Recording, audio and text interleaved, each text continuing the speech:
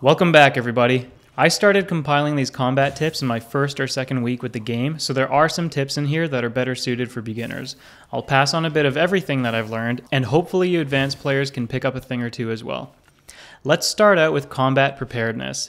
I won't focus on the obvious things like applying buffs, but those are certainly important. Instead, let's dive into our inventories. The default sorting method leaves something to be desired for your weapons. It's a good start, but you can take it a step further by dropping certain weapons, then sorting your inventory, and then picking those weapons up after. What we are doing is creating a fourth section in our inventory. What I include here are my beater weapons, or the ones that I don't mind breaking on any enemies, my ore smasher, my weaker elemental weapons, etc. Having them grouped close together makes finding what I need for 99% of my playtime that much easier and quicker. If I need a stronger weapon of a certain type, then I know to look in one of the 3 default weapon groups. Something you'll learn fairly early on is that it's almost always worth fusing monster parts to your weapons. I started out with a hoarder mentality and would typically fuse other weapons and Zonai parts to my weapons, but the damage was sorely lacking.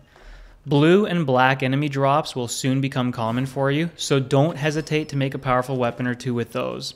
Also, just view it as a profitable exchange.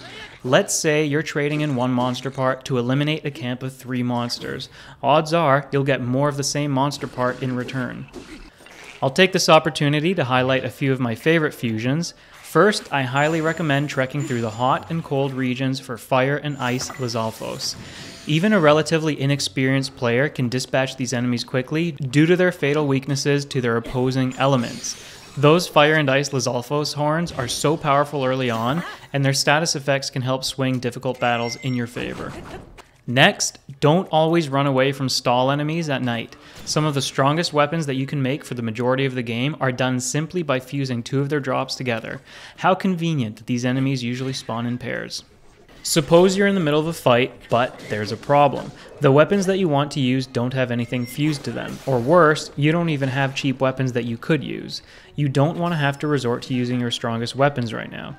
Let's solve the former problem first. There are a few ways to make time to fuse weapons mid-battle, but the one that anyone can execute is deploying a puff shroom. It doesn't have to be aimed precisely, but it will incapacitate your enemies for a comfortable amount of time. Now you can reach into your inventory, drop a monster part, and fuse it to your weapon without worry. The other scenario has you without an adequate weapon to begin with. Reach instead for something that can disarm your opponent, like a shock fruit or a dazzle fruit, then steal their weapon and go to town on them. To wrap up this video, I'll quickly go over some tips about using the environment to your advantage. You're all aware of how powerful bullet time is, but maybe you're unaware of how ubiquitous opportunities for it are. All it takes are a few strides up a tree or a cliff. Maybe you can backflip or side hop off a teeny tiny elevation, or maybe you can get really creative with Ascend in the middle of combat. It's up to you. If you look for bullet time opportunities, you'll start to find them everywhere. If you don't want to dirty your hands so much, then let water and steep cliffs do the work for you. Maybe you've got one of those Korok weapons, the Gusters, clogging up your inventory. Why not position the enemy between you and that environmental hazard and let them have it? You can also send enemies flying with bouncy weapons, created by fusing mushrooms to weapons. For the best results, use a one-handed sword and quickly charge up a spin attack. This should make any coastal or riverside fight a cinch. Finally, you can achieve the same results with ice. Simply freeze the enemy and then blow them or push them off a cliff. The only consequence of dispatching enemies in this manner is that you probably won't retrieve their drops after. The very last tip is just a reminder that rewind can be used in battle as well. Enemies like Octoroks are likely to die after you rewind their projectiles back to them. Taluses, boss bokoblins, and other enemies that like to throw things will be in for nasty surprises when you launch their boulders and explosives back at them.